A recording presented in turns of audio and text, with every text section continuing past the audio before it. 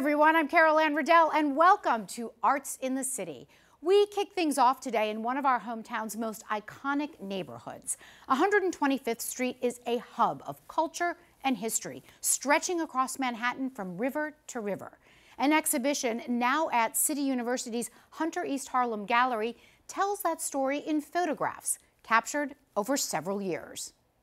Two photographers sharing a camera on a single street. Edward Hillel and Isaac Diggs walked 125th Street for years, creating the images featured in this exhibit, Time in Harlem, at Hunter East Harlem Gallery.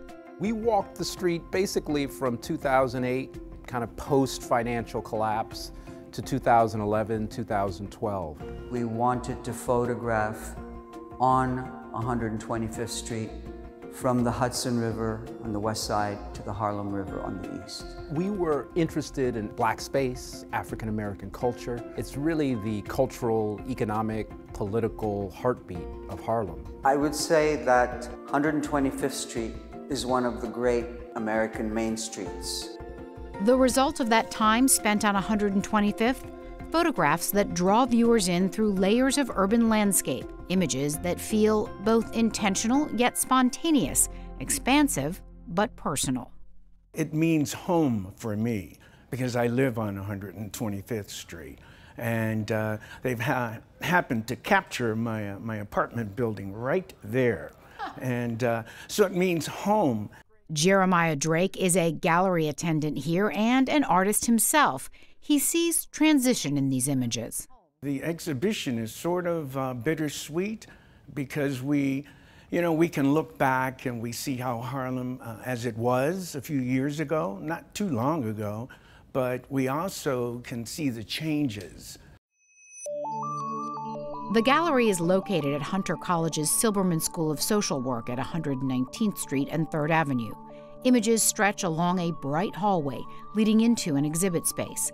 The photographs here are also part of a book by Diggs and Hillel, and the project coincides with a second book by the gallery, highlighting multiple artists who have documented 125th Street. Arden Sherman curated the exhibition. This is a story about a street, a very important street to a very important and iconic community. This really is about a moment in time and preserving that moment in time, or, rethinking that moment in time. The photographs, on view through February, are a window into a period of change in Harlem, marked by gentrification and development. But they're also a window into the power of artistic collaboration. We said from the beginning that we wouldn't make a photograph unless we felt that kind of 1 + 1 = 3, right? That we were going to get more from being together than from either one of us photographing individually.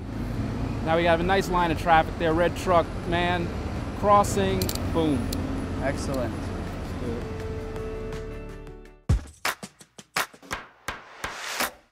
A new novel by one of our own explores becoming an adult in turbulent circumstances. The book, Patience is a Subtle Thief, is set in 1990s Nigeria, and the author, Abi Ishola-Ayodeji, is a CUNY TV journalist and a City University graduate. Well, it's about a young woman, a young girl who's growing up in Nigeria. She's been estranged from her mother for about 10 years, and she wants answers. But her father, he's quite strict, and he's not really giving her what she needs in terms of information about her mom. So when she goes away to school, she meets some people that are interesting characters, and then she starts finding out some clues about where her mom is.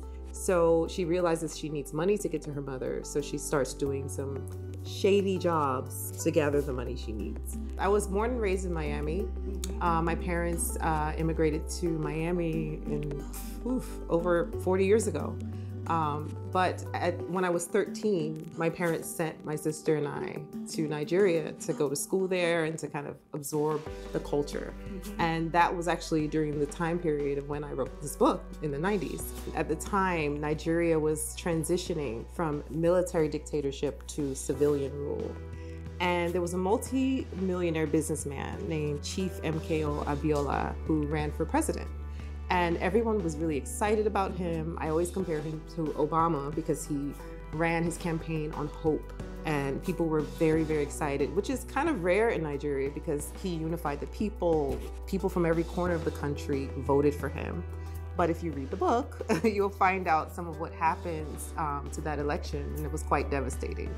Well, I hope people take away, of course, the idea of resilience. All of my characters had to be very resilient to basically see their dreams come to fruition. So that's one thing. And obviously, hearing and absorbing the stories of people that are not in America or not where you live, you know, being immersed in their world and seeing what they have to deal with and why they may resort to certain things that we, you know, deem as bad. That's one of the main themes of the book.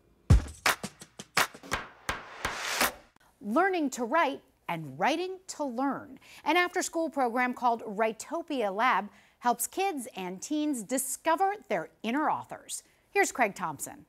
I wrote about my glasses because I had them for most of my life. Since I was 3 years old, I had glasses, and now I'm 10. So I wrote about my glasses and what they mean to me and if they're important. Meet the children of Writopia Lab, an after-school workshop at CUNY's Silberman School of Social Work where you can write about almost anything. I wrote about my necklace because my grandmother gifted it to me when she was moving, and my grandfather, who passed away, gifted it to her. We do call them writers even when they're as young as 4 and 5 years old. We see them as writers even at such a young age. These children have stories to tell. Even if they don't know how to write just yet, they're still telling stories. And encouraging kids to tell stories seems to work for Writopia because its environment is set apart from a regular classroom. If you do something wrong in school, they usually yell at you, but here, they don't really yell at you. They just tell you it's okay, you could do it again, and they help you. If you got something wrong, they help you get it right, so and you remember it. We approach feedback with warmth, with positivity. We always want to highlight the things that a writer is doing well in their pieces, what we really love about their pieces, what parts make us laugh, what parts make us think about something. Rebecca Wallace-Siegel is the founder and executive director of Writopia Lab, started in 2007. From the start, the lab was bringing kids from marginalized communities together with those from more privileged backgrounds. Over time, we started serving more and more kids who are younger and younger and more broader communities, and developed instructional approaches that help kids from all backgrounds and all different abilities with writing really find their voice and find their joy and find their love of writing. Aside from its main location on West 81st Street, Writopia runs its after-school workshops in multiple locations throughout the city and the country.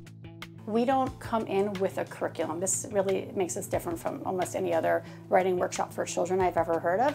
We model this more after the real adult writing workshop process, where we take them seriously as writers. We try to set intrinsic goals. At the beginning of workshops, we often ask them, what do you have as a goal for today with your writing? Is it using a word that you just happen to come across from reading the other day? For the most part, I think the kids really enjoy the fact that there are no grades because just New York City in general is a pretty competitive environment, and giving them that space where they don't have to feel like they're competing with everybody else. The lab has grown to almost 80 instructors and a nearly $4 million budget with a sliding scale for tuition. It's also a community for the writers who will submit entries to the Scholastic Awards. There are classes in poetry, comedy, essay writing, debate clubs, script writing, even writing graphic novels. Usually when young writers or teen writers enter our rooms, they right away feel and understand that this is a very supportive environment. There's a spirit and a culture of support and encouragement. Kids have to be happy, they have to be relaxed, they have to feel like their ideas are going to be accepted, are going to be heard, that they could be their real selves. I share my writing more here because, the whole topic is about writing. Here, they always make sure you're not hungry, and they provide you with snacks so that you're always engaged with the learning and you can listen to other people that are writing and listening. But over here, they're actually honest about your writing. If you're not doing something that well, they actually tell you. But they don't say it in a mean way. They say it in a way that helps you. For Arts in the City, I'm Craig Thompson.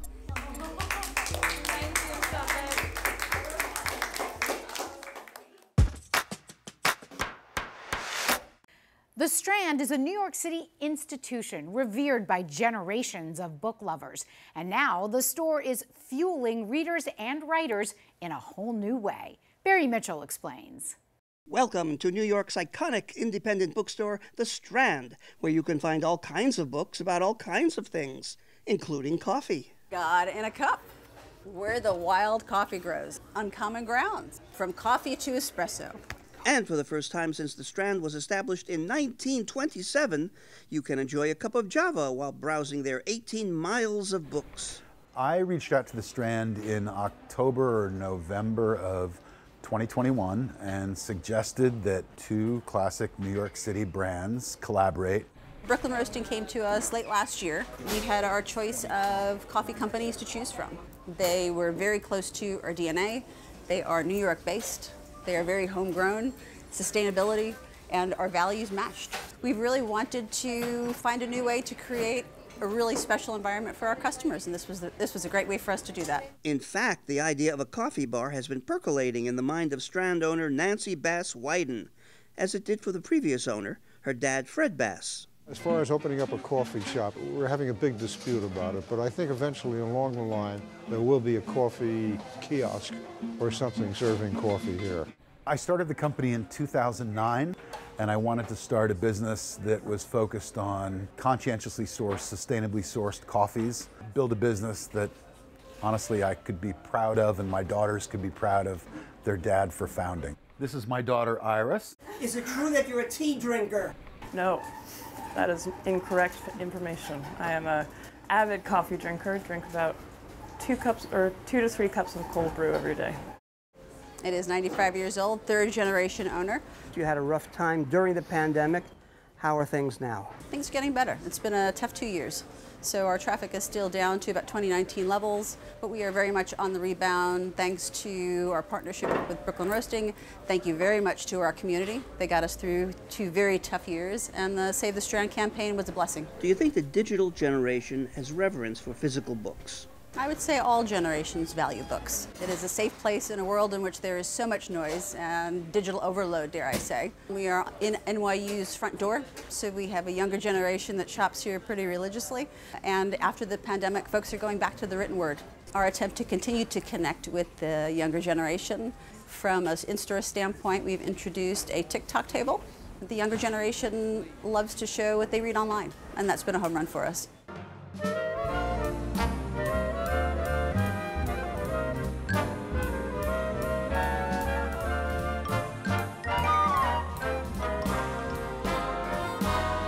Folks that love us for who we are, love supporting independent bookstores, and they have a deep love for the Strand. Hey, I thought that book was banned. Barry Mitchell, Arts in the City.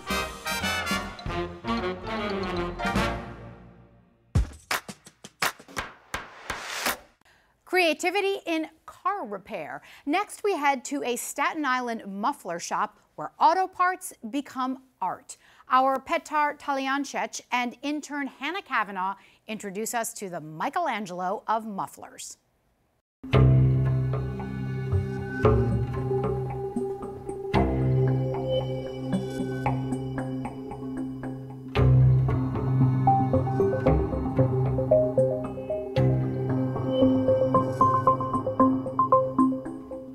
I moved to Staten Island 35 years ago. I'm originally from Guyana, South America. It was freezing cold, so I wanted to go back right away. I had no choice. There was no work back home, so I had to stay. I saw the ad in the newspaper. One guy was looking for a mechanic, a muffler installer, and then I showed up and he gave me the job. Coming from hardship, I had to do better coming to a different country. And that's what gave me the drive to go forward and just, keep going.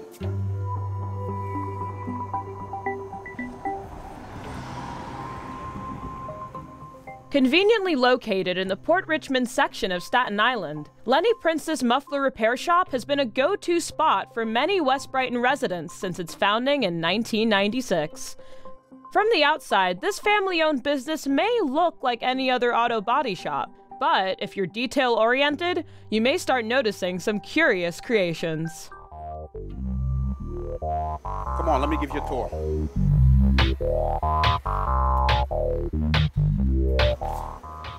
Okay, now, this is Optimus Prime. This is one of my first pieces. And then we have Bumblebee. See the Twin Towers. Apache helicopter. And then over here we have Iron Man, Staten Island Ferry, and then the space shuttle. This is one of the biggest pieces, took about 6 months. And then we have other guys, we have NYPD, the FDNY, and other pieces. Some 10 years ago, Lenny Prince started creating massive sculptures out of old car parts. The word got out about Lenny's Creations, an art gallery hidden inside a muffler shop. Eventually, Prince appeared in the New York Times as the Matisse of mufflers. Despite this recognition, he remains modest and claims that his body of work came from everyday struggle. There was a period in business where business was kind of slow. And there was a lot of stress. So at the time I needed something to release my stress in the business. So I decided to take the scraps and weld together and just start creating pieces. You know, I didn't expect all of this, the volume and size and scale. I never knew that I had this kind of stuff inside of me.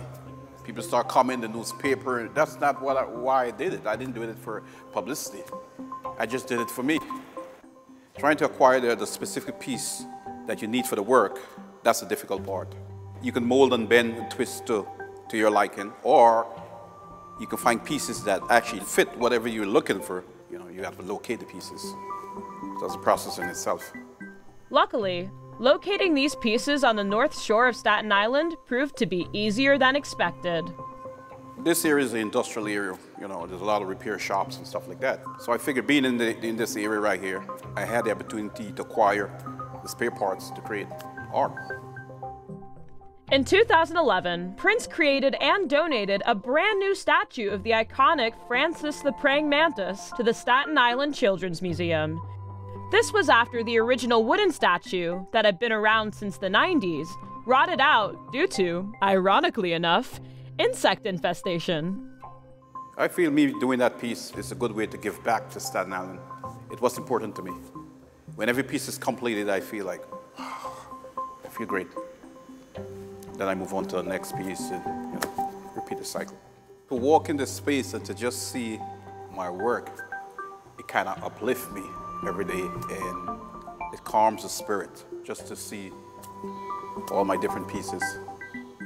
Running a business with all the different emotions and stress and everything else, this is like the fruit of all of that, all the different emotions and struggle, and become creative, become a creative person.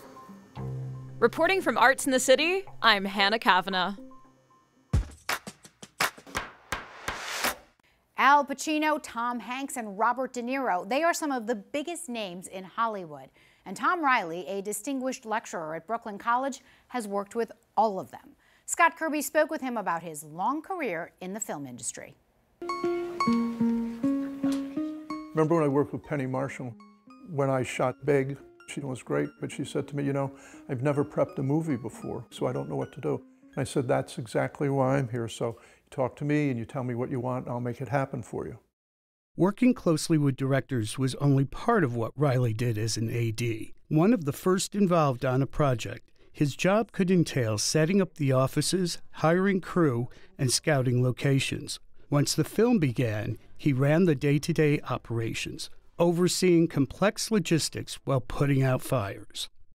We solve problems, that's my job. I'm not rattled if there's a problem, I expect a problem. I think of a shot we did on The Devil's Advocate with Taylor Hackford. We shut down a big section of Manhattan, so that was extremely challenging.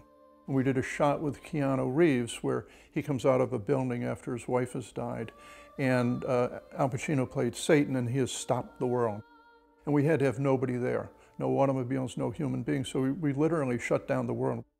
But even when shooting with stars, Reilly tells us working on films was not always as glamorous as people think. I recall doing a City by the Sea, and we're shooting on the Jersey Shore, 6 weeks of nights, which means you go to work at 4 in the afternoon and wrap at sunrise. And we're shooting with Robert De Niro and James Franco. And they were dressed not unlike I'm dressed now or you're dressed. This was sort of a fall movie, but we're shooting in the winter. So their wardrobe was very thin. We were out there, it was 12 degrees, February, nights, wind howling off the ocean, you know, for 6 hours, just brutally cold. They just have to tough it out. Gordy Willis used to say it's not all autographs and sunglasses, but he said it beats mining coal.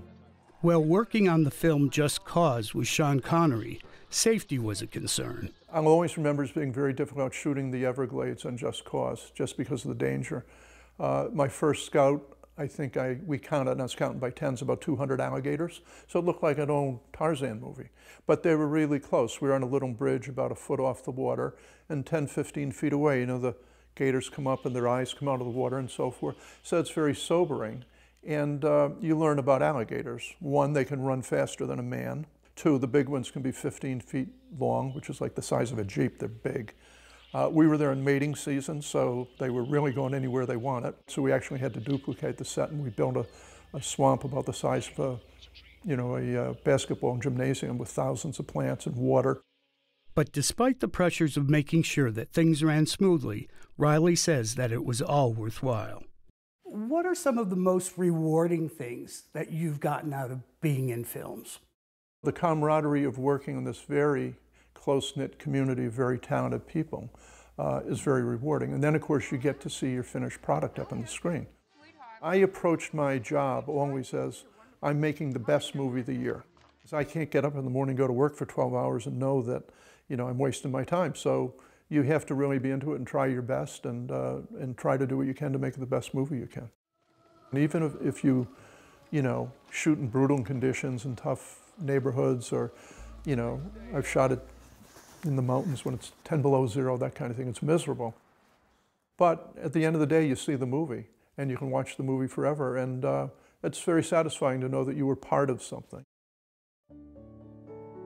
I had a 35-year history in the film business, working with probably 80 Academy Award winners, many great people behind the camera. So working at Brooklyn College has been a fantastic experience, because I'm able in the classroom to bring my experience to the students. I'm Scott Kirby for Arts in the City.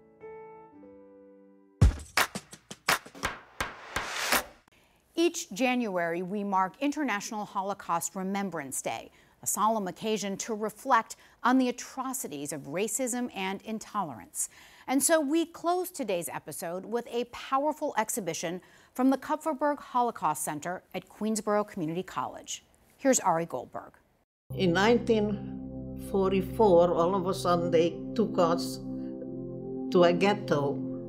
Then they got the trains, those boxcars, you know, with the cattle trains, you know, and we couldn't run no place.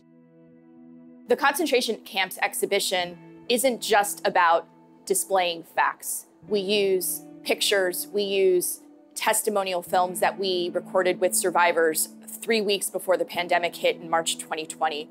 We not only use local artifacts that were donated to the center, but we decided to try to transform the center into a space that felt a little more evocative of the camps. In order to evoke the concentration camps, but keep the exhibit rooted in the community, a local blacksmith created 2 gates that are reminiscent of the gates from Auschwitz, and they used wood from a farmhouse in Pennsylvania, similar to the type of wood found in Europe, to recreate the cattle cars that transported mostly Jewish people to their deaths in the concentration camps. We also worked with an antique brick company in the Midwest who specialized in bricks, stones, and other materials that would be similar to the kinds used, let's say, in ghetto walls or stones that were carved in forced labor camps. While the atmosphere of the exhibition helps visitors get a spatial notion of the camps, it's also a powerful sensory connection. The goals of this exhibition were twofold in terms of the material. One was to help our students understand the diversity of victim groups, in addition to the 6 million Jewish people that were murdered during the Holocaust. There were many millions of other people who were also affected and targeted. That includes Polish people, people from Slavic communities, members of the LGBTQI+ community, Roma and Sinti, political prisoners, religious opponents, people considered to be asocial, and people who had physical and emotional mental disabilities. Creating a dynamic exhibit that focuses on the size and scope of the Nazi concentration camp system was not only an opportunity to communicate the magnitude of Nazi racism, but also a chance to display how something like this comes to pass. The enormous range of cultures, nationalities, and ethnicities that the Nazis victimized. And more importantly, the exhibit also provides an opportunity for visitors to draw parallels to modern-day injustices and show visitors the devastating consequences of authoritarianism run amok. Students and professors collaborated to enhance the educational opportunities needed to fully understand the exhibition. We provide a dynamic opportunity for students and visitors to creatively respond to the content in the exhibit through a large reflection area where they can respond to questions and prompts as well as have their own creative responses to the exhibit showcased. In fact, we display a video of creative student responses in the exhibit itself in the reflection area, and we allow students to incorporate their creative projects into this section of the exhibit. And although there are challenges in managing a subject as complex as the Holocaust, there are also some amazing rewards. I think, like my students, I feel like an enormous sense of responsibility in ensuring that this very important history is presented in a way that is accessible to people. And I sometimes have to pinch myself when I'm working with actual Holocaust survivors and formulating ways and creative ideas in where we can present this material in ways which impacts people. With various public programs and professional development workshops, the Kupferberg Holocaust Center welcomes students, faculty, and community members to actively engage with so many parts of history that should never be forgotten. For Arts in the City, I'm Ari Goldberg. We leave you today on that poignant note. Thanks so much for being with us. I'm Carol Anne Riddell. See you next time on Arts in the City.